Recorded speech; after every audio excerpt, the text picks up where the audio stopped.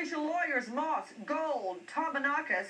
Out to you, Jeff Gold. Why isn't he talking? If he's innocent, why isn't he telling police why he was having a conversation with this girl at the gas station? Well, he has a right not to talk. And look at the kind of facts. Look at the kind of facts you're marshaling, Nancy. I know the Constitution. A sex shop that he had a burglary conviction. I mean, come on, there's nothing here. A burglary conviction? Tabanakis, that's the tip of the iceberg. He's got a rap sheet as long as I-75. Right. A burglary conviction. Your name is not Tabanakis, is it?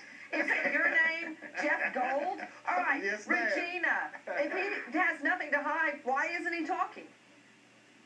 Well, he's already had a bad run-in with the police, and Taylor doesn't strike me as a genius. So how is it that no proof has come out that he's been involved with Samantha Clark definitively? This guy doesn't seem like he's that intelligent to be eluding all of law enforcement for years.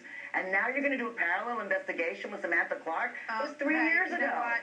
I've heard that he's too stupid to commit this type of crime before. And out to you, Sue Moss, that's just the type of person that commits a crime like this. Absolutely. There was proof with Samantha Clark. It was thrown out because there was a constitutional violation. But remember, Virginia is a death penalty state, and if this guy doesn't start speaking, he's going to seal his fate. We can only pray tonight and help police. Tip line 434-263-7050.